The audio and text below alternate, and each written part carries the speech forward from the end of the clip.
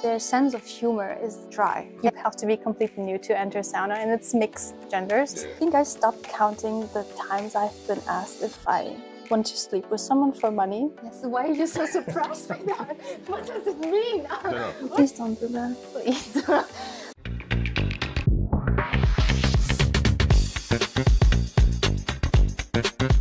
Welcome back to K-Talk Studio, and today we have a special guest from Germany. Her name is F. Morphia Ru.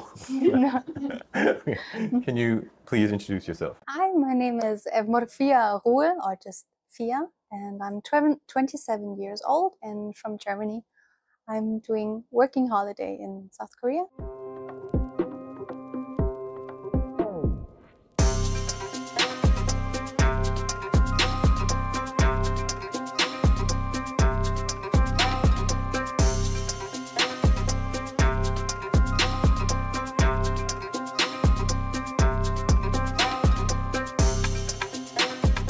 Thank you for coming, and your last name is really hard to pronounce. Yeah. How long have you been here? I've been here for 2 months. You're from Germany, but you told me you are half German, half Greek. My mother is Greek and my father is German. But you grew up in Germany? I grew up in Germany, yes. I grew up in 2 different cities. I was born in Heidelberg and then moved to Friedrichshafen, which is in the south. There I spent my teens, and then we went back to Heidelberg, near Heidelberg.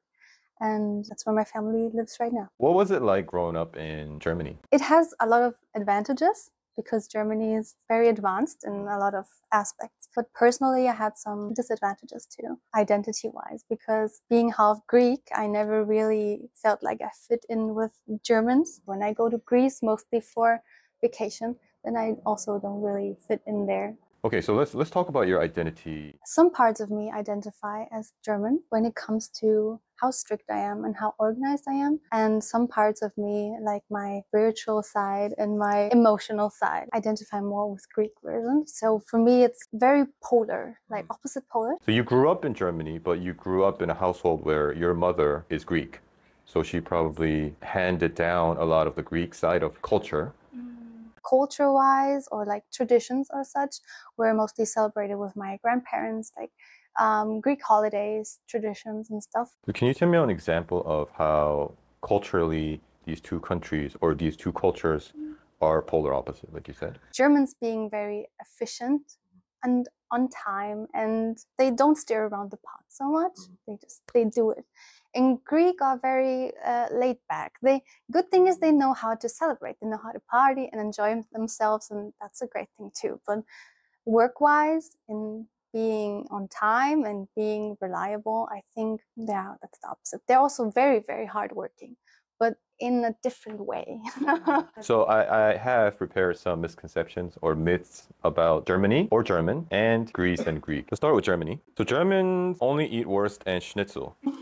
We do eat a lot of wurst and schnitzel, which is just meat overall. We do eat a lot of meat. Schnitzel is like a kind of like tonkatsu looking, but very thin. Would you say schnitzel is better or tonkatsu? Oh no. I really like tonkatsu. Yeah? Yeah, especially the one with the cheese filling. Germans will be like, no cheese in my schnitzel, but it's really good. Germans are known to be very cold, not very social, and sometimes very straightforward, right? Yeah. They'll say they don't like you and stuff like that? Yes. Is that true? I would totally agree with that, yeah. Very to the point. I think it's also a good thing. Like, you don't have to like talk around the topic or anything. That's something that's very different here. Saying no or saying yes and then just meaning a completely different thing. In Germany, it's more like, I mean what I say. And that's kind of my attitude too. And there has been a vote by Badu.com. It's a dating app. But this was back in 2011. German people were voted the least funny people in the world. Oh, okay. that's tough pill to swallow, but I kind of agree. Their sense of humor is dry, and not everybody would understand it. Like sarcasm or dark humor, or like the typical Gen Z humor, that's like not everybody understands it. I myself agree with it. The going back and forth stuff, they don't do that. Another one is German roads have no speed limit. Germany is famous for Autobahn, right? Yes. The Autobahns are highways, right? Yes, Freeways. Autobahn is highway. And there's no like actual speed limit, but there's a recommended speed limit. That's what I heard. That's not true. And I have to get this out of the way because I hear this all the time. We do have no speed limit, but it's very certain roads or very certain parts of certain highways. And the rest we do have a speed limit. It might be higher than I think in the US, for example, like maybe 120 kilometers per hour. It's average on a highway, and then some parts are like you can go as fast as you want. But everything else, like especially like in cities, don't get the idea that we can like speed in cities. There's strict speeding rules. And another one is there is sex and nudity everywhere. No. No. It's not as conservative as like South Korea maybe, or some Asian countries, but it's also not as extreme as the US, where like there's nudity just everywhere. There is certain aspects of life where I would say it's more free to nudity, like the bathing houses and sauna stuff. Like you have to be completely nude to enter sauna, and it's mixed genders. Yeah. And like nude beaches we also have. Okay, so have you been to the mixed gender saunas? And there are guys just naked? Yeah. And like, how do you feel? How do you feel about that? I personally think it's a little weird because like you might run into somebody that you don't want to see there. So when's the last time you went to one of these places? Last winter. Last winter. Are those the only saunas that you have? I think there are special places, or there are like special days where it's like, let's say it's a Tuesday and it says it's just for women this day. And then people who have a problem with that, they can go there. I'd like to visit. Okay. And as you probably know, Greece had a very big problem economically for a long time, right? Over 15 years, I believe. But now they're recovering from the economic crisis. There is this culture, siga mentality. It means literally slow, or slowly. And I think it's more of a term for just not stressing yourself out too much of it and doing it in your pace. Like, you know, the Spanish siesta, when they have the time in the middle of the day where they sleep. We Greeks also have that in summer. All the shops are closed also in noon time. Because it's too hot? Yeah. But Greece does have winter time though, right? I've read a lot of people's comments where they thought Greece was always sunny and hot. Right? No. It has different seasons. Yeah, it has different seasons, and they can be quite tough. Like winter has snow also. The siga mentality is kind of opposite to Korean because we have the pali. Yes. Everything happens so quickly, right? Like this, they're so quick and so hardworking. It's very admirable. There's a very important question I wanted to ask you since you're from Germany. Every country teaches history. From what I know, German education system, they teach the history based on factual events. They have this apologetic stance towards the world for starting World War II and the Nazi towards the Jew. Do you think Germans are apologetic about the past? I would say yes. I think it's important to acknowledge it, understand the past, and see what kind of disadvantages other people have from it and what kind of damage this has done. So there has to be a certain understanding. Just accepting the wrongdoings that have been done is extremely important and powerful for victims and everything that has happened. I mentioned this because you know how Japan invaded Korea a long time ago, like in the 1800s, and they kept invading and they succeeded in colonizing us. And what Japanese education system is doing is they're not even acknowledging what they did wrong. And they actually glorified the invasion. And they did some horrible things to not only Korea, to like Taiwan, China, and all these other places, right? But their stance is we didn't do anything wrong. It was just at that time we needed to conquer. And because of the education system, a lot of people in Japan, they actually believe that they helped Korea's economy and they helped Korean culture. What do you think about what Japan is doing as a German person? So this kind of propaganda, no matter what country does it, is in my eyes wrong, misleading. As you said, the people who suffer from it are actually those uneducated people or like misinformed people. But I totally understand the Korean perspective of those who have been wronged and have not gotten an apology. And I totally understand why Koreans are more conservative and protective of their culture because they have been invaded so many times and because their traditions have not been respected. They have not been able to like live their ways, and then not getting an apology and not being acknowledged from a humanistic perspective is not right. my opinion. So Korea, South Korea especially, being a very small country, we get jabs from around the world, especially from Asian countries like Japan and China. China is claiming that kimchi originated from China. Okay. So how did you learn about Korea? This is so cliche, but like K-pop or K-drama, I don't know which one was first. If it was a K-pop song, what was the song? Do you remember? Of course, BTS was Fake Love. Yes. So what was the first impression when you first saw a K-pop boy band? I was positively surprised by the quality of the content, and I was just curious because it was different. The style, like the clothing style was different, and as I said, the quality was not what I was used to. So is that why you wanted to visit Korea? When I got more into culture, I was so interested in it that I wanted to come here. Yeah, I came here for vacation for 5 weeks or something by myself. When you first landed, what was your first impression? I felt like a country girl, to be honest, because I've been to big cities before. It's not like I've never seen like a skyscraper. But here, everything is so huge. Like, it's crazy. And there's so many people. I read that Seoul is a fourth of the area of Berlin, but has 4 times the population. That was very overwhelming at first. So can you share some experiences in Korea? Shocking moments, or culture shock? I was kind of shocked on how fast everything goes here. Everything is open all the time. Everything is closed on Sundays in Germany.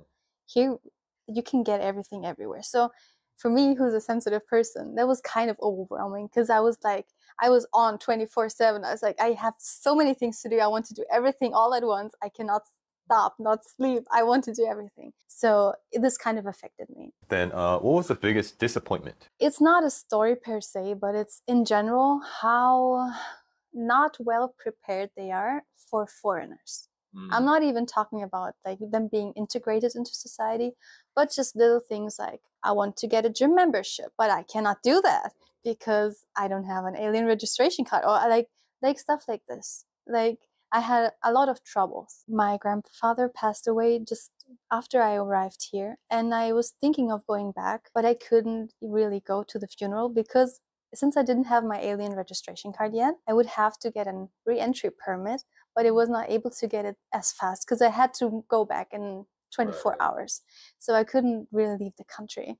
So there's so much stuff, like paperwork and things you have to know, and sometimes you don't know, and it's like, it would be really great if they considered our lives a little more. Also, experiences that have been very strong for me was the way I am perceived as a foreigner. I hear a lot of negative things from other foreigners concerning elderly people. I have only had great experiences. All the Achumas were so cute to me. They come to me and they tell me like they like my hair, or they tell me to, once I was out in the evening and she came to me, she was like, you have to go home, it's dangerous if you are alone at night. And I was like, thank you, that's so sweet. They've been very sweet to me. But some people have been very, I don't want to say disrespectful, but just unpleasant. shady behavior. Okay, just like getting weird requests and such. Can you give me an example? Yeah, I think I stopped counting the times I've been asked if I want to sleep with someone for money. Really? Just because I'm a foreigner. Like a face-to-face? No, it was always online. This conception of foreign people being easy to get, and like the term open-minded, which I'm going to talk about later too, because it's like it's tough. We had an episode of French girls. They talk about open mind doesn't mean open legs. Oh yes. Period. I think I can admit that as a Korean guy, I think we do fantasize having sex with foreign people, especially white people. I mean, that's on everybody. Like, do you think? But I think being respectful to a certain degree, like, would you go ask a just stranger, random Korean girl to sleep with you for money? I don't think they would do that. So why behave towards a foreign girl that way? Online, a lot of things happen. I don't think it's mainly towards foreigners. I think they do that to everybody. No, please don't do that. Please be respectful of women and people in general. What was the happiest moment in Korea? You've only been here for 2 months, but out of those 2 months? The atmosphere here, of how my life is here. I'm so happy here. Yeah. I'm glad you're happy. I enjoyed because, as we said before, Germans are more cold. They don't smile a lot. So even if I'm out on the streets in Germany, people are not very friendly, and this takes a lot of my energy. Right. And people here are very friendly and nice. The times where ajumas came to me and were nice to me, or like sometimes where children came to me and they were really curious and they tried to communicate with me, and that was so sweet. It's just so nice here. Has anything changed in terms of your behavior or thoughts or ideals living in Korea? Has anything changed? I think so. I catch myself thinking in a Korean way sometimes, not in Korean because I don't speak it yet, but like the thing about age hierarchy, it's very strong here, right? And before, I don't care about our age difference. If you're like 1 year younger than me or older than me, that's fine. But I catch myself asking people for their age and then being like, oh yeah, I'm older than you, so I'm above you. And I'm like, okay, girl, no, you gotta stop that. That's not how it works. So you kind of ask the same questions we would ask when we meet new people. Exactly. Okay. And like the MBTI question, I always ask for MBTI because this is a big question here too, right? Okay, so before this MBTI, we had only 4 types of people. Yeah, blood types. What blood type are you? AB. You're AB. Yes. Why are you so surprised by that? What does it mean? No. What Okay, does it mean? so AB is either genius or psycho. I believe a lot of people now have heard of Korea, at least because of K-pop and K-culture. For those people that have never been to Korea, how would you describe Korea? I would say colorful, which is very intriguing. I like the palaces, the way they're colored. This is something I have not seen before. Beautiful. And autumn here, also very colorful. So I think I would just say colorful, or maybe in a different term, lively. There's so much going on here. It's great. I would say also humble, very humble and hardworking. If you could change anything in Korea, what would you change? Treat foreigners with a little bit more Respect. Please. Yeah, being open-minded. Yeah, for me it means just being open to different kind of concepts of life and relationships and just worldviews, but that doesn't mean like that I'm easy to get or something. So just maybe check again about this term and how you treat other people. Okay, so I seem to ask this question every episode, but there's this thing called 자만추. It's sleep first and date later. So I believe the Western culture or European culture, they're more open to having sex and like one night stands, maybe. What do you think about sleep first and date later? It's okay. I don't judge it. But it depends on the situation you're in. I don't think that it's my approach. Emotions play a big role for me. Like for me, it's like the person that matters, their personality, not their gender. This is something that doesn't really work for me, like the one night stand. So I want to get the person better beforehand. But I think, even Germany or Western countries are more open to kind of hookup culture and that. But as you said, I think nowadays it's getting more open here too. So it doesn't have anything per se to do with your background, just like the attitude. So before we end, we'd like to ask you to ask a question to the viewers, Koreans, or to Korea in general. My question to Koreans would be, what you as a Korean find the best thing and the worst thing about living here? Yeah, Fia, thank you for being here. Thank you for having me. Let's continue our relationship after this. And I hope you enjoy your time in Korea and hopefully stay for a long time and share a lot of good experiences to your friends so they can come, and hopefully Korea can improve in accepting more foreigners too in the future. Thank you.